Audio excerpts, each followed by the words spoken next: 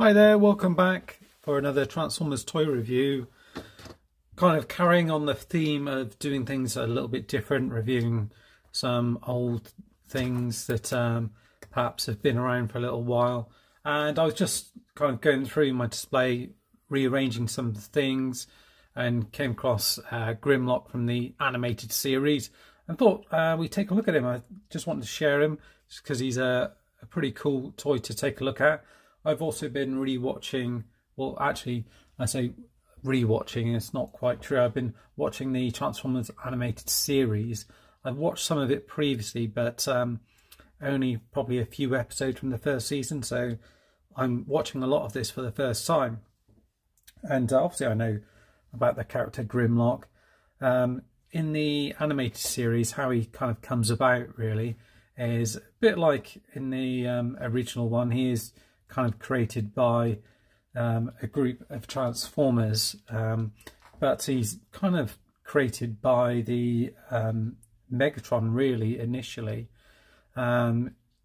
Basically one of the human characters in it who first discovered Megatron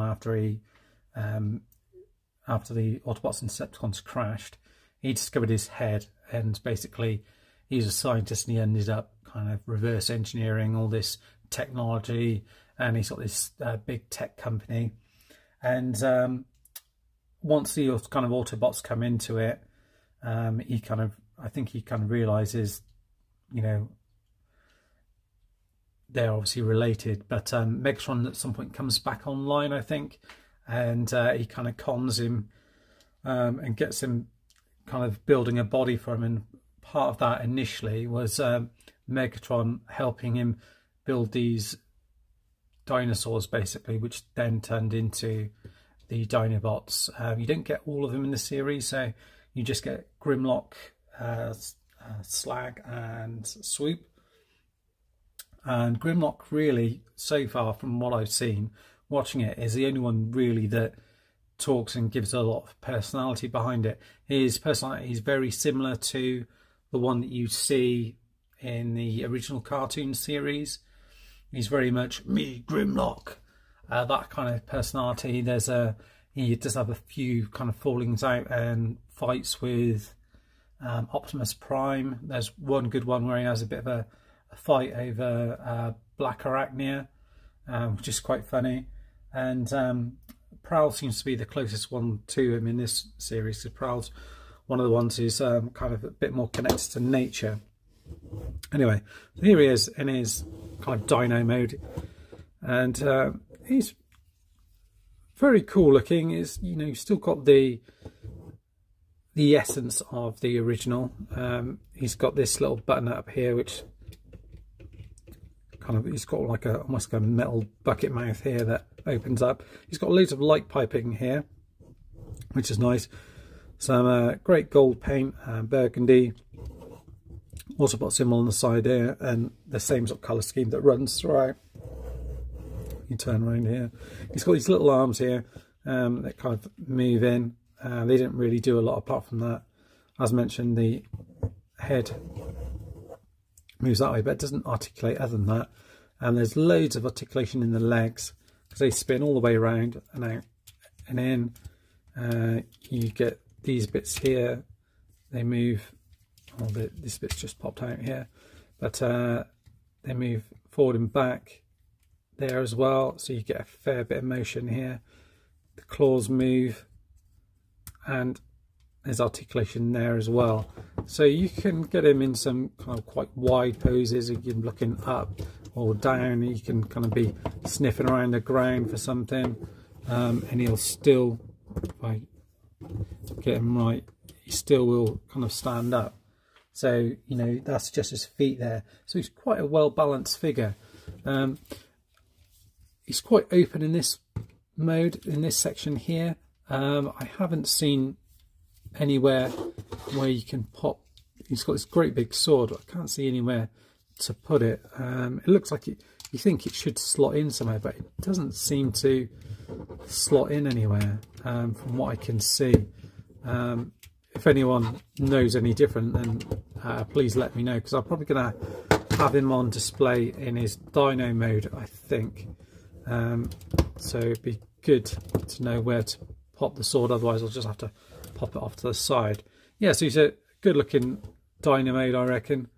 You can see some of the bits underneath here. And he's fairly easy to transform, though it is quite a cool transformation, really.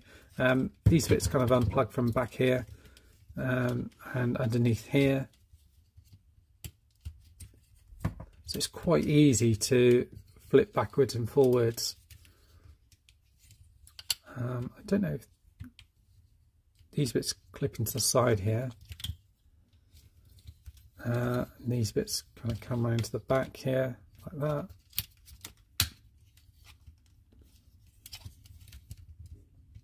Then you can straighten out his legs. This bit kind of comes back all in one, and then you kind of push this bit up as well, like that. And then I think this bit all kind of comes up into this space here. And these bits close in around here as well, to kind of hide that. And the claws end up being his kind of arms in robot mode, which end up getting kind of turned around. I'll just adjust the camera a second so you can see the top of him.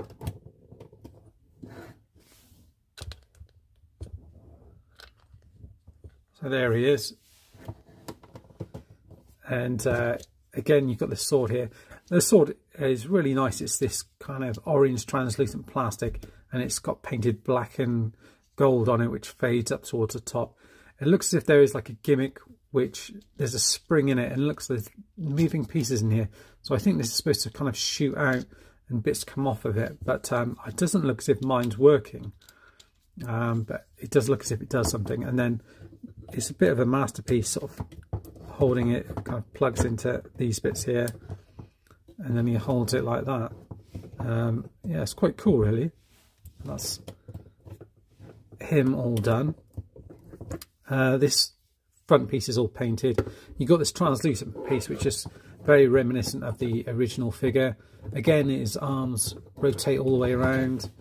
The arms bend around here. I don't know if you have to... These bits move around here.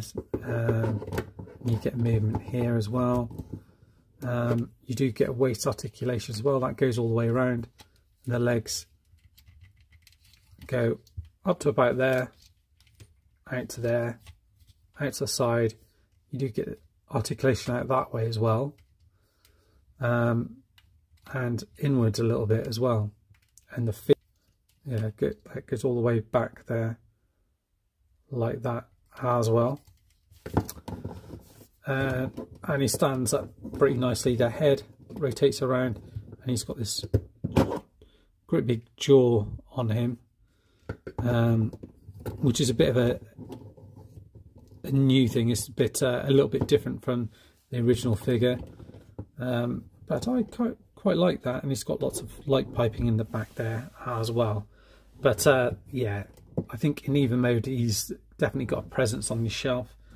Just bring him alongside Greenlight, who I've recently reviewed.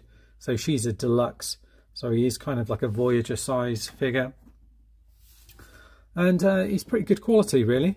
You know, I've only really just recently got into the animated figures and this series after sort of missing it first time round. But I've got to say, I'm a big fan of the cartoon series, and the figures are really well articulated and of good quality, and they're just something a little bit different, and they're quite just fun to play with.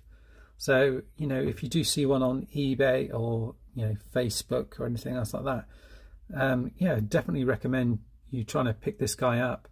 And if you're interested, I'll pop on reviews of the other Dinobots as well, if you want to look at them. I've also picked up Starscream, Prowl as well, so might do reviews of those. Let me know what you think.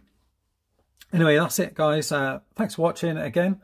And as always, stay safe. Bye-bye for now. Just a real quick update. I managed to work out how to do this gimmick. If you put it in his right hand and turn it, there's a little thing in his hand, which when you turn it, clicks in and activates the gimmick, and then you get the sword with all the bits come out, which is a quite cool thing. And then if you want to pop it back, just pop it back into there like so, and that's it, all done. Anyway, that's it guys. Stay safe. Bye bye.